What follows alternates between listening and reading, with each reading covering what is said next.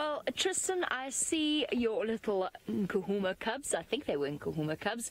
And whilst I cannot raise you, I can match you in the sense that we've just come across a massive pride of lions with two minuscule little cubs keeping up with Mum. Look at her little legs working furiously.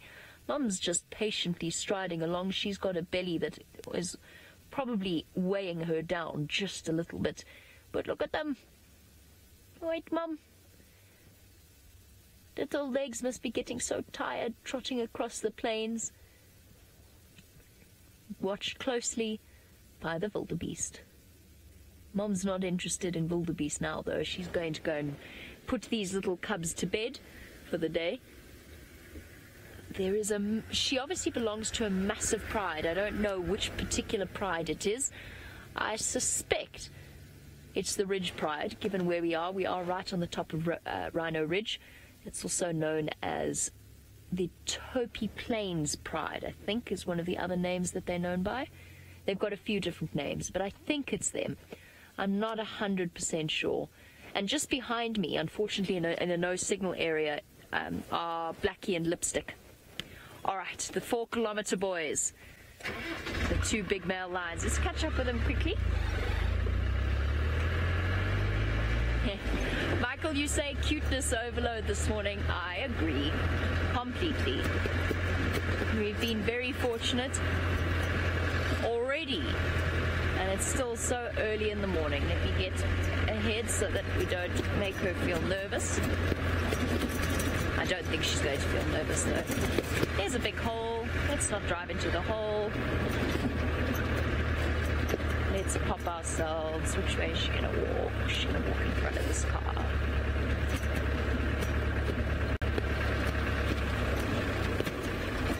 Here we go.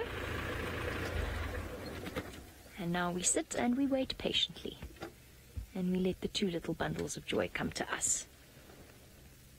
It's another lioness. Is it a lioness off to the left? She looks monstrous, my goodness. These lionesses are huge. Here she comes, also with a full belly. We must have, Manu, how many lions do you think there were that we went past? Oh, here come the cubs. 7. I think there might even have been more than that. I saw some sub-adult cubs playing around. It's a big pride, plus these 4. Looking at around about 11 or so lions, probably more. Unfortunately, we don't have signal just past this ridge that we're on. Oh, look at you go. Welcome to the Masai Mara, little ones. You've been born at a very good time. I hope you're getting some amazing screenshots, because this is just... Oh, calling. Ow! Ow! She's massive. She's actually going to walk right behind us. Here you go, Mum. Look at your little precious bundles. Better go and find somewhere safe for them tonight, or today. Oh, this is so precious.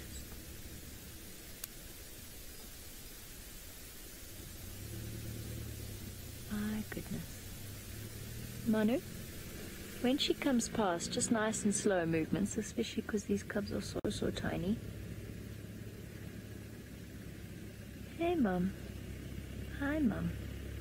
It's okay, Mum. Oh, she's covered in flies. Oh, little lion cub just looked straight up at me. Unfortunately, too close to us for Manu to be able to show you. Sneaking round the back as the other lioness makes her way towards us. Beautiful.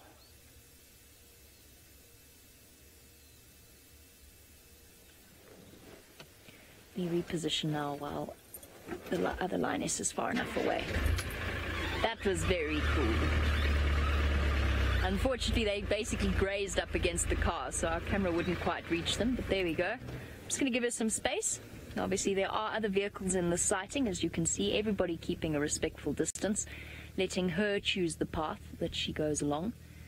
Now, if I were to guess, I would say she's aiming for this ridge that's up ahead of her. Oh, run, little one, run. Yes, one day you're going to be a fierce hunter, but not just yet. I think she's aiming for the bushes on the top of that ridge.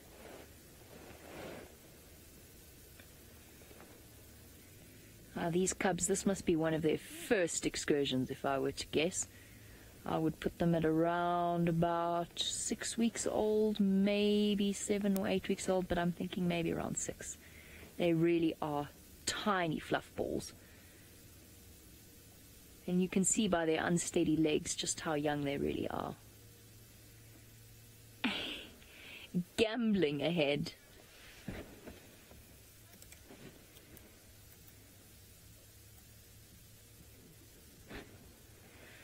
Francis, who is watching in Israel, I don't quite know if we've judged it correctly. It does seem that way, doesn't it? So Francis is wondering if all of the lionesses in the Mara are just more muscular than the ones that we see in the Sabi Sand.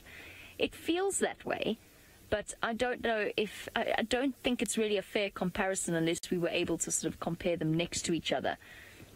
As far as I know, statistically, there's not much difference in the average weight of the Southern African lions and the East African lions.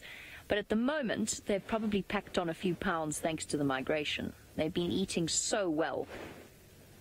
Okay, let's do one more loop, catch up, get ahead of the cubs, and then I think we'll leave Mum to take them off to bed. It's probably been a very long, very exciting night for little cublets.